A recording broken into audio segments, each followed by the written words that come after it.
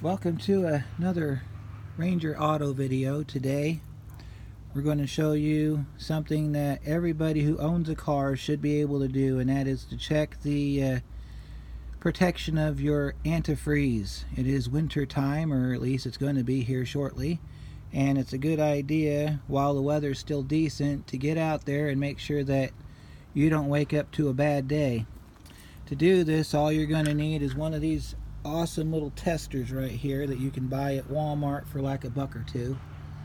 And all you're going to do is you're going to take a sampling of your antifreeze, either through the radiator cap if you have one, or through the coolant recovery tank if that's how you run your vehicle.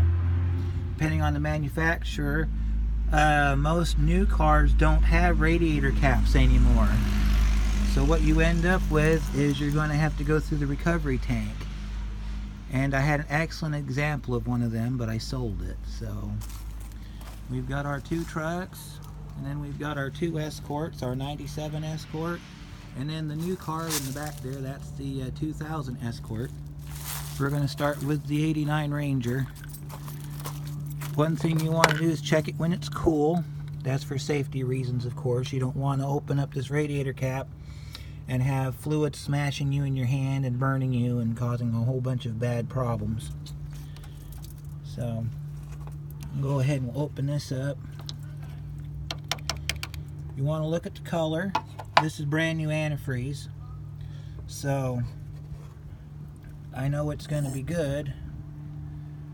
Brand new antifreeze will always be a bright color. I'm not going to say specifically green, because a lot of the different antifreezes out there, they are different colors for different makes and models.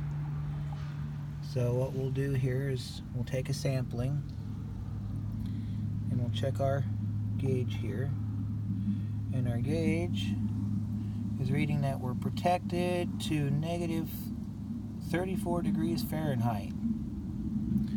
So that means that we're in good shape here.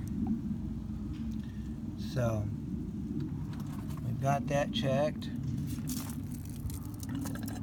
Most antifreeze has water in it, so that's why it looks the way it does. If you are a conventional kind of person that you use a straight green, then you're going to have to change your mixture a little bit. But that one says it's negative 34 degrees Fahrenheit, which means that if I was to park this truck in the middle of Alaska and not drive it for a week, I could get out there and start it up and drive it away without any fear of broken blocks or cracked heads or anything of that nature. So now we're on to our 01 Ranger. It has a radiator cap. Another thing too is you want to check your coolant tank too. You want to make sure that you have some coolant in there, and this one's a little low, so I'll have to come back and take care of that. We'll open up our cap. The truck's been sitting for a couple of days, so we know we're good here. Check your color. This one looks pretty good. I'll show you some kind of ugly antifreeze here in just a second. You just want to, you're not introducing air, so if you see air bubbles, you're not introducing air into the system. All you're doing is, because you got to squeeze the bulb to get the fluid in, that's all you're doing. And then you fill your bulb up. See, your gauge comes up, and this truck is good to negative 34 degrees, so we'll go ahead and we'll push our clamp back in, and we'll get all of our coolant back down in here. Don't worry if it's a little low like that. That's what the recovery tank will do. It will recharge your coolant. You don't want it to get down below the top of the upper tank anyway. So now I'm going to show you what nasty antifreeze looks like. Let's go to our 2000 Ford Escort. It's got 126,000 miles on it, and everything's been factory except for what I've done to it. So we'll open up our antifreeze here. You see that? You see that? That is nasty. That right there is sediment. That is out of old antifreeze. So what we'll do is we'll stick our tube in here, You only want to stick it in far enough to get some antifreeze out of it. Otherwise, you end up making a mess everywhere. And let's take a look-see here.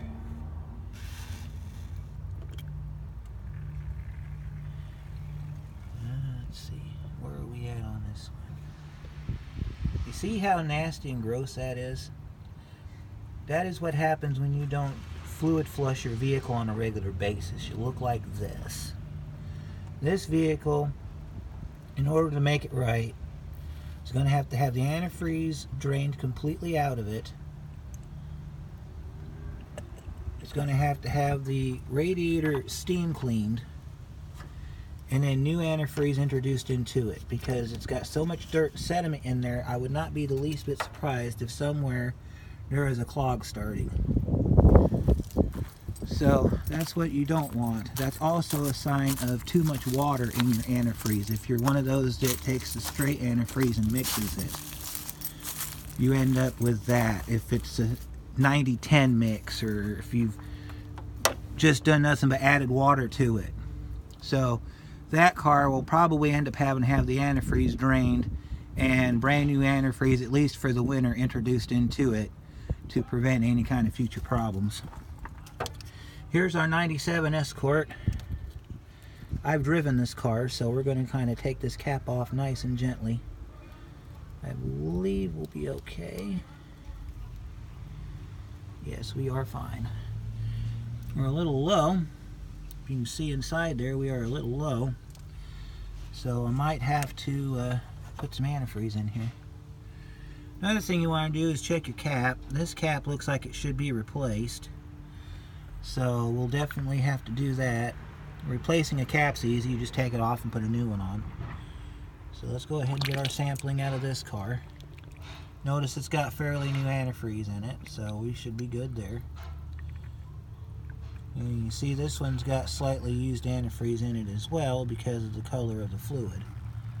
So we're just going to have to let it go. And it looks like we are good to about -7. You want to call that -7? Yep, we'll call it -7. So this one might need to be worked on a little bit. Not too bad though. Of course, you want to kind of be careful when you put the antifreeze back into the vehicle like I'm doing. And that's all there is to it. Good ranges depending on what your average low is for the area you live in. You live up north like in Canada or the northern half of the United States, like around northern New York and Maine and all that, where you get like 20, 30 below, you definitely want to go the maximum possible, which is -45 on the gauge. Let me show you that right there. If you live like where I do in Indiana, then you'd probably be good around -7. Between -7 and -20, just to be on the safe side, depending on what part of the state you live in. But other than that, you are all set. That is what you need to do. Plus, it also tells you right here 50% concentration recommended. That would get you to a -34 degrees. And so we've got 50-50 everywhere it showed -34 degrees. So if you have any questions or comments or anything you'd like me to go over, just let me know. Otherwise, be safe and we'll see you next time.